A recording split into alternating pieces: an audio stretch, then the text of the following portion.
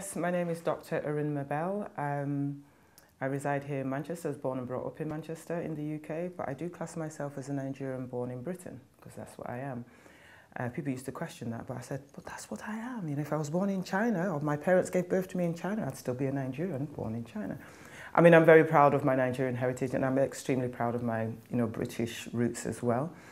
I'm an academic, I'm a mum, I'm a wife, and I'm also a grandmother as well now. And I've more or less always worked full-time, but very pro-women, that's me. It's whatever else you want to know. Educational-wise, I'm from a family of academics, and if anybody knows the Nigerian family or the African family, it's like, read your book, read your book, read your book. So yes, I have 2 degrees.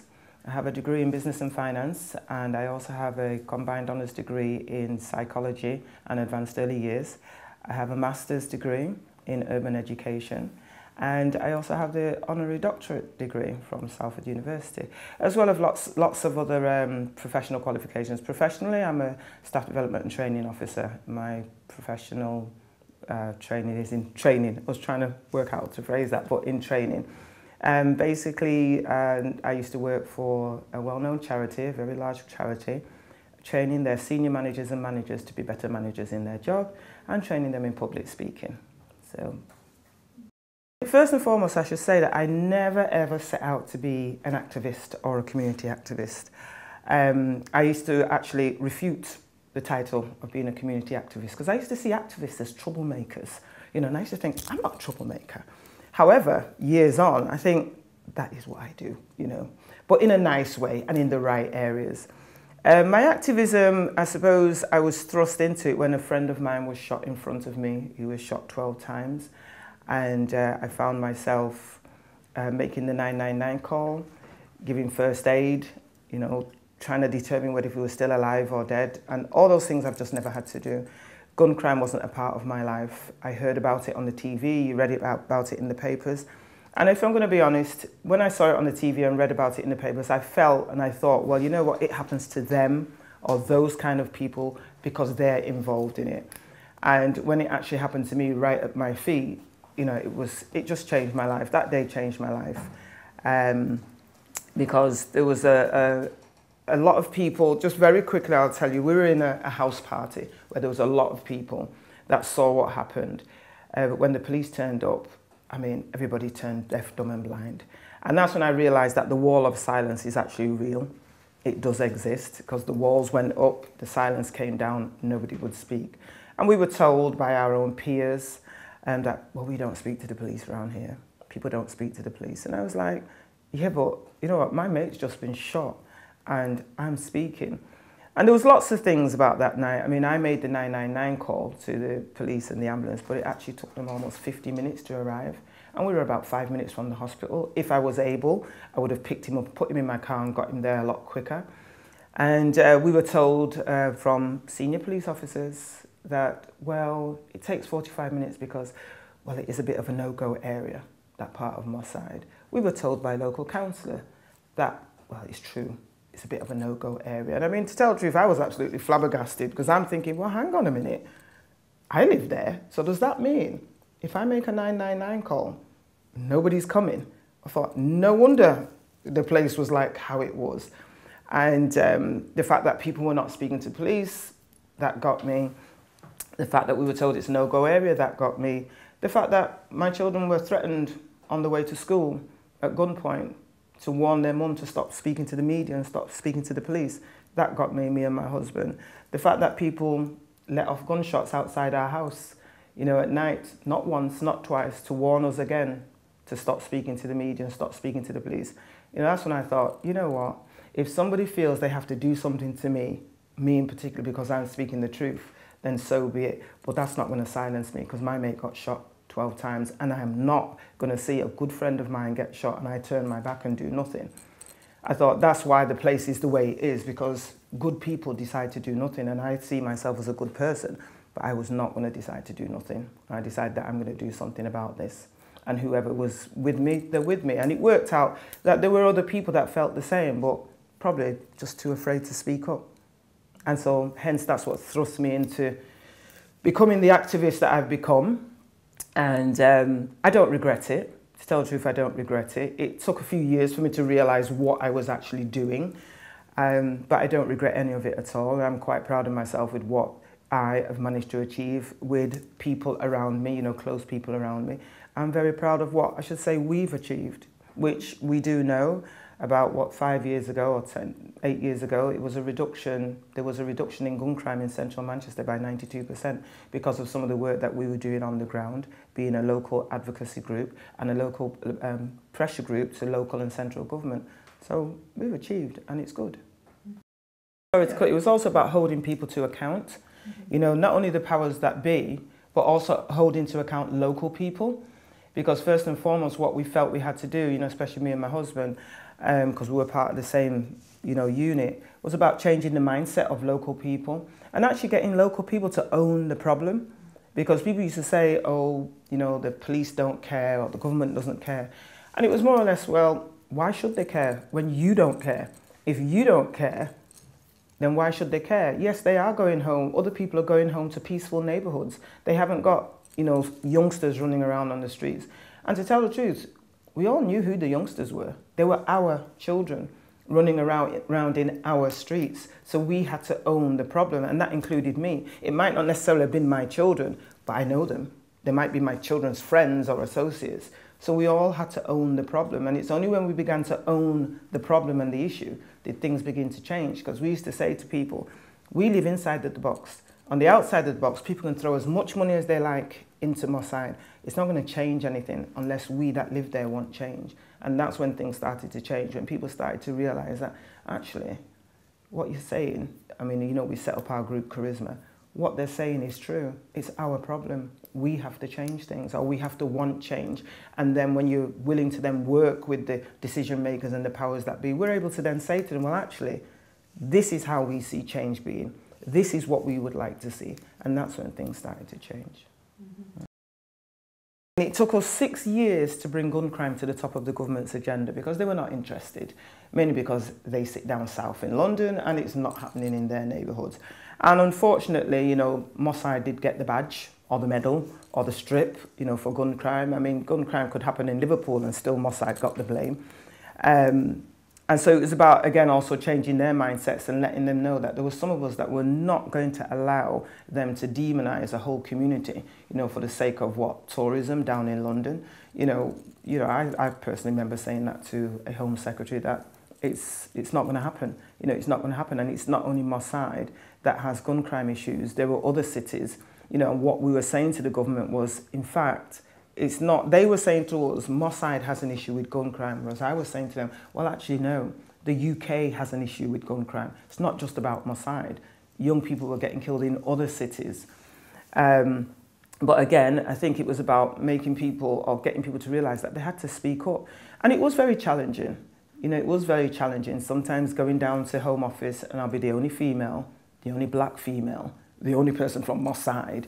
And, you know, you're sat in a room with about 12 or 15 white middle-class men. That is challenging because, you know, I have been told once when I was at one of those meetings that, oh, you know, you're only here as a token. And I thought to myself, you know what? And I agreed with them. I said, yeah, you know, I said, you're right. I am here as a token, you know, and you do have an agenda. But by God, have I got an agenda as well. So I remember telling them out loud, every time I went to a meeting, I said, you know what? I know I'm the only woman. I know I'm a black woman because I am a black woman. So there's no point in me saying I'm not a black woman. And guess what? I also know I'm your token. And you get all the ticks. She's a woman. Tick. She's a black woman. Tick. Gun crime. Tick. From Mossad. Tick. I said, yeah, that's a lot of ticks. I said, but you know what? I've got an agenda as well. And I'd laid my rules down on the table. And that's how we used to begin a conversation. I mean, you know, I used to say, let's put the cards on the table. I know I'm black. I know I'm a woman. But guess what? I've got an agenda. And it was challenging, but at the end of the day, I think when they used to always come to have conversations about Mossad and gun crime, and, you know, they'd always start by, well, look, let's tell you what it's like in Mossad. And I used to say, because I remember when the Prime Minister even came, when Tony Blair, when he came down, and even that in itself, they wanted me to come to London for a gun summit. And I said, what's the point? What's the point in one woman coming to London for a gun summit, so let's all sit down and discuss what's going to happen in Manchester, Mossad, around gun crime? I said, I'm one person, I'm one voice. I said, some of your men have probably never even come to my side. Why don't they come to my side and sit down and speak with people that actually live here and hear from more than one voice? Because I just said to Tony Blair's office at the time, I'm not coming down to yet another meeting with about 15 white middle-class men who don't even know how to spell Moss Side, never mind about where it is. So in the end, he came.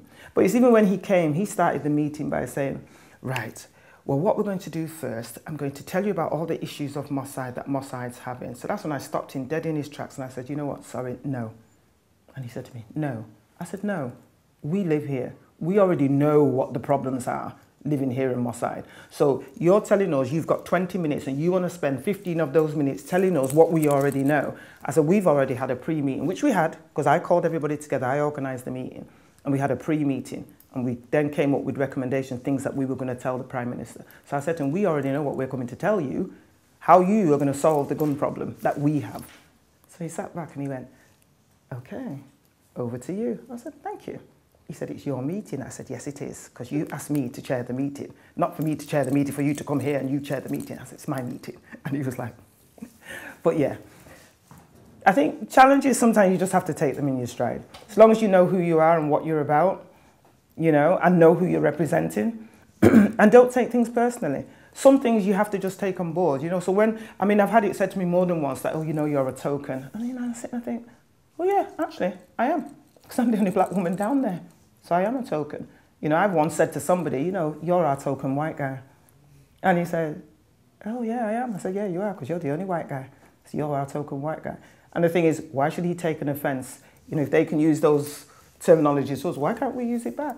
But we need to understand why we're using them and how and when.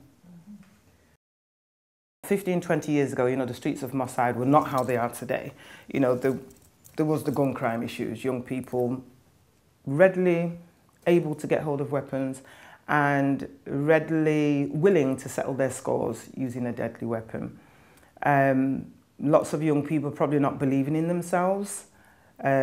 Lots of responsible adults, I would say, not believing in young people. And those responsible adults could either be parents, grandparents, school teachers, youth club, you know, whoever, also not believing in young people, especially young people that came from a particular postcode. And more so if you were a black young male, you know, it's kind of like they were already written off.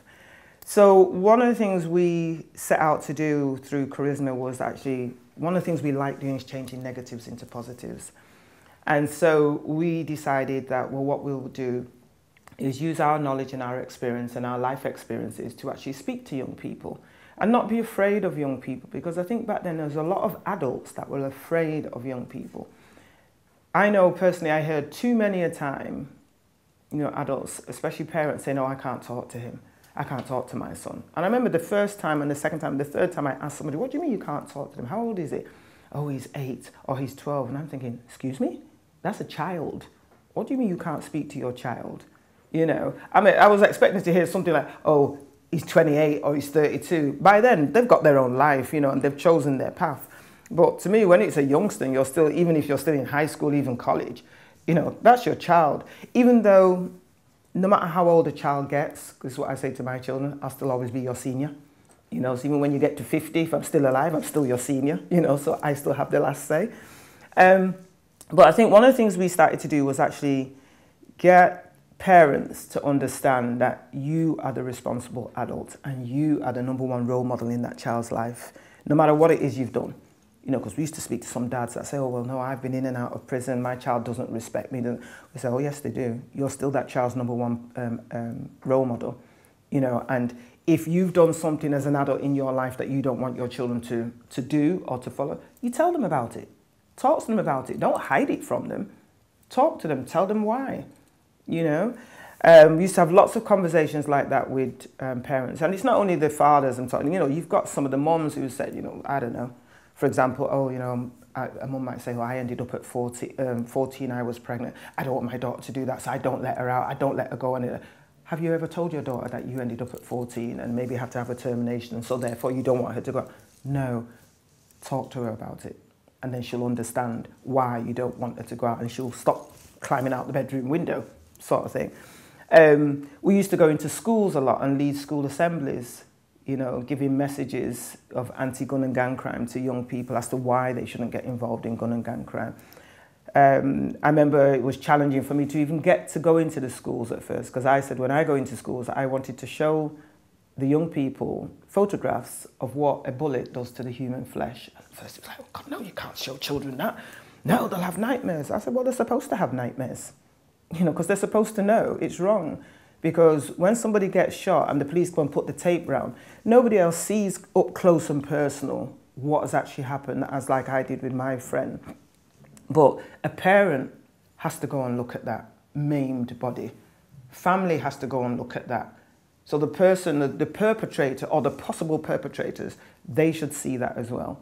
And I also, when I was challenging the schools, I remember, you know, when I was at school, they used to have all this anti-stuff around bonfire night and what fireworks could do. And they used to show us all the pictures of the burns and the this, you know. Until today, personally, I don't think I've ever bought a firework, never mind go to light one, you know, because of what I saw. So I think I was remembering things like that, you know, these can be kind of deterrents for young people. So let's talk to them about the issues that we're afraid of them getting involved in. Let's talk to them about it. And I used to say to the schools and the city council here that talking about or not talking about gun crime was like when we were at school, I don't know about you, when I was at school, not talking about sex. You know, nobody talked about sex. Even in your household, you didn't talk about sex. And when you went to school, you could tell who was doing it and who'd done it, but nobody ever said anything. You know, sometimes some girls will be pregnant, but you still behaved as if, I don't know what's happening there. And I was saying to schools, that's what gun crime was like, the talk about gun crime. We didn't talk about it. We knew who'd done it, because I always said the streets talk. If somebody got shot, believe me, within a week, the streets, neighbor, you know who had done it, but nobody was talking. You know, the streets talk, children talk. When they go back to their neighborhoods, they talk. When they go back to their families, they talk. So we were saying to the schools, you know, schools were saying to us, no, school is a safe environment. So therefore, they didn't want the street talk to come into the schools. And we were saying the street talk is already in the school. It's in the playground. It's in the classroom. It's already there. You're just, you know, putting your ears, covering your ears to it. Whereas if you allow young people, or if young people know that, you know what, if I've got an issue or a problem emotionally with someone, you know, about the fact that someone's been shot and I don't know what I'm feeling, we said school should be a space that they can come to and say, can I sit down and just talk about it and just get it off their chest? Because that's what we used to do with Charisma. We used to have people just come into us, just blurt it all out, talk it all out, and it's not going anywhere. The only time we used to say to people, if they really gave us vital information that, you know, I know who shot so-and-so and it's da-da-da, we used to say to them, well, we're obliged to actually pass that information on to the police. But most of the time, that's why people would come and tell us, because they wanted the information to be passed on, but not directly from them. And so it was about creating that space and the environment where people were able to talk about gun crime, which again wasn't an easy thing to do, because yes, we were labelled as snitches, grasses, informers. People even said we're being paid by the police. I'm still waiting for that paycheck if we're being paid by the police. We weren't paid by the police, because we decided that we will openly be seen communicating with the police. And that meant being seen with them on the streets, talking to them, going to meetings with them, calling them to meetings, hence why we set up this IAG as well, Independent Advisor Group. We said we're going to be openly seen to be doing that, because really the police were not the enemy, we were our own enemy, you know. I think within peace and conflict resolution, the role of women is very important. And the thing is, the women's voices are very rarely heard. And in my analogy, I feel women's voices are not heard because the conflict that we're often dealing with has got a very, very male energy. Gun crime, you know, male energy. Terrorism, male energy. Radicalization, male energy. Gangs, even male energy. You know, people don't feel that there's female gangs, whereas there is. There were females involved in carrying guns, you know, as well. But I think because it's a very male energy, the voices of women and the actions of women are not, they're not noticed, you know, they don't see that female energy first. And hence that's why I think females tend to feel like, you know, they have to really work 3 times as hard to be heard, or they give up and they walk away. Females are able to deal with conflict in a completely different way from what males deal with it. Males, and it's true, ego gets in the way. The male ego gets in the way. Not to say that women don't have ego as well, because some women do have ego. But again, I think it's a different type of energy. I mean, the male ego is an energy where, you know, they feel, I have to be first, I have to be the strongest because of my physique. I don't cry, I don't show emotion. Whereas the female ego is probably different. You know, if a female is showing emotion during conflict, that's usually an emotion of anger. And that's where they then draw the strength, you know, to be able to, you know, do whatever it is they have to do. It's not always, although sometimes it can be, but it's not always, you know, a macho kind of ego. And so therefore I think women need to be listened to, because women, the way we solve problems, we're more problem solvers, and we solve problems psychologically using our minds rather than using the physical part of us, you know. Not to say that men always do it in an aggressive or physical way, but, you know, we don't feel that we have to be, you know, macho in solving the problem. I think really what women tend to do is you sit back, you watch, you listen, you observe, and then you go, actually, have you tried this? And sometimes, because it's such a simple resolution, the males around dismiss it. Because it's, you know, it appears to be too simple, but sometimes it's the simplest things that work, you know. And so I just think in today's day and time, we need to listen to women more. You know, I am doing a bit of work around radicalization, you know, and I'm saying the same thing. We need to listen to the women. Yeah, you know, women definitely have a role to play in peace and conflict resolution. We probably have the more important role to play.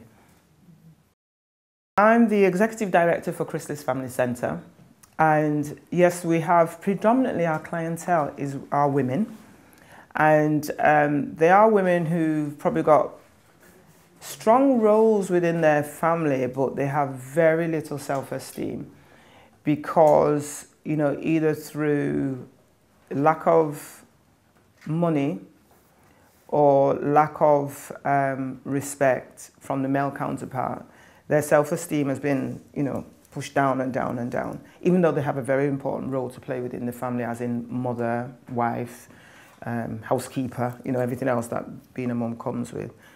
But because of external circumstances, they are kept down, and some of those external circumstances sometimes can be culture that is used to keep a woman down, and especially when your own culture is being used on you outside of your cultural remit. So basically here in the UK, we're in another man's land, and someone's using the cultural ways and idioms from back home, wherever back home may be, and imposing it here. That can be confusing for somebody, you know, for women, because they're trying to do right by their culture, by their family. However, you know, exteriorly, on the exterior, you're being told something else. You're a woman, you're an important woman, you have a voice, you can do whatever you want to do, you don't have to listen to the man, you can run your own home, you don't need the man. They're being told all these messages, whereas on the other hand, culturally, you're being told, you're a wife, you will respect your husband, you know, you will do as you're told, you will look after your children, you will look after the household, you will respect the man of the house, you know, he is the man of the house. So it's kind of like, well, you know, how do I fit these two in? And so we have a lot of women, like I say, who have issues with that. There's immigration issues as well, because we have a lot of women that come in on a spousal visa, and that can be used as a form of oppression, where, you know, a husband will be saying to the wife, well, you know, you don't have your stay in this country, and if you don't obey me, I will send you back. And you won't go back with your children. I will keep your children here. A huge part of our work at the moment now is actually working with parents on parenting, because a lot of the parents, their children have ended up in care because they've smacked them. So we have a training program that we put together, which has been accredited, called Bridging the Cultural Gap in Parenting. So basically just teaching parents about the fact that we do have rules and laws around smacking. You know, we have the Children's Act 1989, which some of them is like, what's that? Safeguarding rules and laws that we have, just the whole thing around smacking, and then also teaching parents how to discipline their children without being physical. That there is a way, you know. Most of the parents, I say to them, does your child have a phone? Yes. Did they have PlayStation? Yes. Did they have an iPad? Yes. Well, when they're being naughty, take those away, you know. So, yeah, it's about just training parents and working with social services as well. We have had some successes where we have had children have been given back. We've managed to retrieve them back. But we have some where the children 5 years later, they're still in care, you know, still in care. Some very sad cases. The ones that we've managed to get back, it's been a battle. That's been a challenge, a real challenge. One of our main achievements, what we enjoy, is when we get children back from social services and we reunite them with their birth families. You know, that's a joy. We educate people. We have English classes that happen here. There's one going on downstairs. We do ESOL classes. But the English classes, it's when somebody has gone through the English conversational classes and then they actually get a job. Because we have a work club as well. And they come back and they say, you know, I'm working now, I got a job. Or my children have now gone to college or, you know, university. Or they come back and say, you know, if it was a woman that's been through domestic violence, you know, that comes back and says, I now have my own place, I have my own passport, I've done it, you know. Those are achievements for us. And a lot of our work actually comes through referrals from other people. You know, we find that we don't really have to do very much external advertising. And I suppose that's an achievement in itself, that people know we exist and they know what our successes are. And I think people who've been through our system, from whichever angle, actually tell other people. So, you know, that's really good. There is a bust of myself, which actually sits permanently in Manchester Town Hall. And it's made out of 50 recycled guns. It was done by a very lovely woman, artist called Karen Lyons, who created it.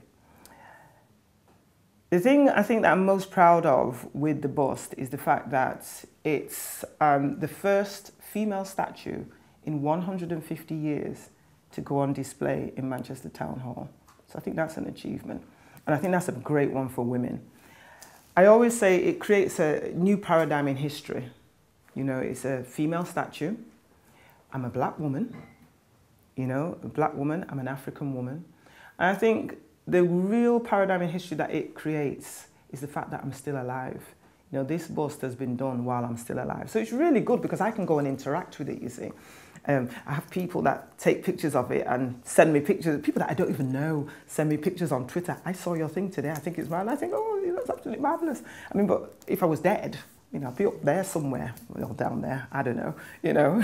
But I think that's really, for me, that's an achievement because statues are normally done when somebody's dead. And I think, personally, I've always said, it's better to give gratitude to people while they're still alive. And I think that's why I don't particularly like funerals, because everybody stands up and talks about how well the person was, but when they were alive, you never told them. So even with my own father, when you know he died at 93, and his 90th birthday, I said to my siblings, look, we're going to throw a really big party for Dad. Someone was like, ah. I said, you know what? No, let his grandchildren and his great-grandchildren come and tell him what they think of him. Let him hear it, you know. And so we did that, because I said to them, we knew he was passing away. I said, what's the point in waiting to when he's gone? And then we're going to read all these wonderful things about him. You know, to me, it's hypocritical. You know, so I'm really glad that it's there. You know, I can interact with it. My children can even my sons can interact with it. So I think that's a big achievement in itself. You know, first female statue to be put on display in 150 years. And I'm black, you know, not white, black. I'm a Deputy Lieutenant for the County of Greater Manchester, which I think is another great achievement. Because usually people ask me, oh, what does that mean? Well, I deputise for the Lord Lieutenant. And basically what we do is we represent Her Majesty the Queen outside of London. So royal events that she would go to in Manchester, that she's not able to go to, they usually ask the Lord Lieutenant. And if he can't attend, I get asked to attend. So that's really good. Because again, I'm a black woman. And I'm an African woman, and I represent Her Majesty the Queen. Another new paradigm in history. You know, it's like, pardon? Yeah, that's it. So that's really good. And I enjoy doing that. I do citizenship ceremonies where you swear people in, you know, people that become new British citizens, you know, I swear them in, which I think is great. So many people must have my photograph on their mantelpiece. But it's a really, I think it's a really honourable thing to be able to do, you know, if you want to talk about Queen and country. But then it's not only about Queen and country. I think it's inspiring for black women, you know, because like I say, I'm a black woman, a Nigerian woman, African woman. I think it's really inspiring for African women, you know, so I love that. I was recognised as one of the 100 inspiring women in Manchester. And I remember on that day, they said, oh, you know, you will speak. You know, we would like you to speak. So I said, yeah, okay, fine, yeah, I'll speak. But I actually thought all of us were going to speak. It was only me that spoke. Because they said, no, that I'm the top one inspiring women out of the 100. And I was like, oh, blow me, you know. And I think I'm a kind of person, I take all these things in my stride, you know. So like I said, when I went there, I was asking, so where's the other speakers? Oh, no, there's only one. There's only you. But even that's an achievement, you know, to be recognised as one of the, you know, top 100 inspiring women in Manchester. Because obviously there's lots of other women, it's not only me, but to be recognised as one of those, I mean, that's inspiring in itself for other women. And as I keep saying, black women, because I am pro-black women, you know, and African woman, Nigerian woman. I do have a lot of, you know, awards and recognitions, but I think it's really, really important when you're recognised by your own, you know, because that's who you really want to recognise. And I think it's really important when we as a people, we as women, can pat a fellow woman on the back and say, well done, you know, rather than tearing each other down. So for me to be recognised as one of the top 100 Nigerians in the UK, and that was really good for me, because I'm thinking, you know, the Nigerian embassy, not that I do what I do to impress them, but, you know, they've obviously looked around, maybe asked questions, scoped, and felt, you know what, we need to give her a pat on the back. And I think if you're recognised by your own people, that's even more important, you know, and you probably even cherish that one even more. Louise Da-Cocodia, she was an inspiring woman to me and a woman I did look up to. Didn't speak to her very much, but I do remember her speaking to me, if you understand what I mean, you know, and telling me, well done, you know, especially when we got the radio, Peace FM. I think that's when she, you know, she spoke to me on a one-to-one and she said, young lady, she says, well done, you know, you keep doing what you're doing. And I remember she did ask me to actually come and interview her, you know, but this was when she was in hospital that she come and interview, but unfortunately I didn't get round, you know, to going to do it. But also Louise Da-Cocodia was also the patron for Nigerian Women's Group, you know, Manchester. She was also our patron. So I did have interaction with her. I wasn't the chair at the time. I was the publicity secretary. So I did have interactions with her through that. But it was more of, you know, like an observing, you know, because you see this woman who's a JP, she's this, she's that, you know, and you kind of sit back and you think, wow, you know, this is one powerful lady here. So let me just sit and observe and learn by observing. So whilst I said I did have interactions with her, but it was more as she was the patron of the Nigerian Women's Group, so we used to ask her advice on certain things and which way forward on certain things, and she used to give advice, then I'd go off and do certain publicity things. She would talk to us as a women's group, you know, if we wanted to do something and we're saying, oh, we couldn't, she was like, well, why can't you? You know, why can't you do that? Of course you can do that. Oh, well, I'll speak to so-and-so and I'll make this phone call and then, you know, you can meet up and then go and do this. I mean, she was always, she would never accept the fact that we couldn't do something. You know, it was always, yes, you can do that, you know, and if we said we couldn't, you know, you were questioned. I think that's why most of the time I didn't speak when she was around, because if I said, I can't do that, I know she's going to ask me, well, why can't you do that? And if you didn't particularly have an answer, it was like, yeah, you're right, I should go and try, you know. What do I see for the group and for the future? I think it's very important to let the women know, African women, that we are women of the soil.